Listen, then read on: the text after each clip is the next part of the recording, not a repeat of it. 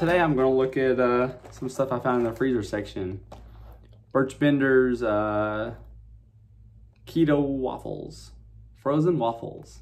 So let's look and see what they have. So first we'll look at the regular waffles.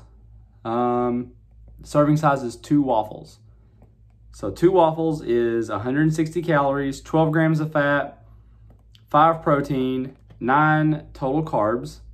3 of that is fiber, leaving it 6 net carbs. Let me see if that's right. Yep.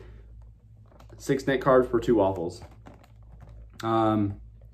Ingredients: eggs, high oleic sunflower oil, organic coconut flour, cassava starch, tiger nut flour, buttermilk, leavening, monocalcium phosphate, sodium bicarbonate, skim milk yogurt powder, which is skim milk and cultures, psyllium husk powder, and spice.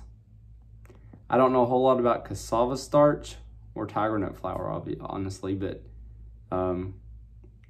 may need to look those up. There you go, 3 net carbs per waffle, basically. And then, if you want chocolate chips in them, 2 waffles is 180 calories, 14 fat, 5 protein, 11 total carbs, 3 fiber, 2 sugar alcohol, leaving it at 6 net carbs also, which matches the front. So 3 net carbs per waffle. Ingredients: eggs, high oleic sunflower oil, dark chocolate chips, which has unsweetened chocolate, erythritol, cocoa butter, stevia extract, sunflower lecithin. Then organic coconut flour, cassava starch, tiger nut flour, buttermilk, leavening, skim milk yogurt powder, psyllium husk powder, and spice. So pretty much the same ingredients, just has chocolate chips in these. So I'm gonna go pop a couple of these in the toaster and try them out.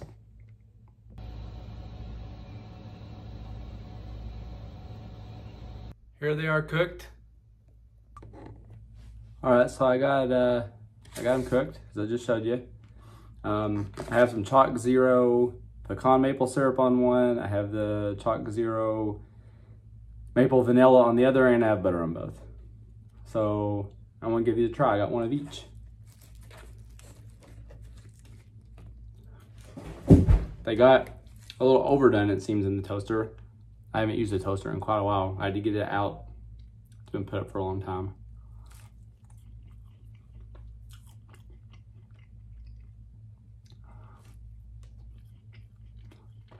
This one is the chocolate chip one.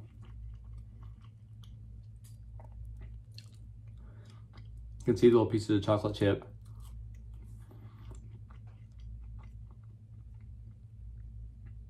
I don't think it really has the texture I'm used to with the waffle, but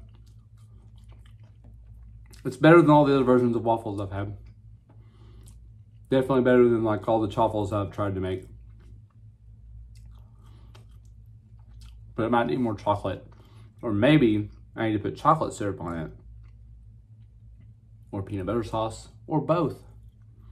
Make it like a dessert waffle. Tonight it's more like a dinner.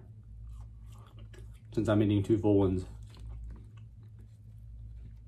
Yeah, let's try the regular one.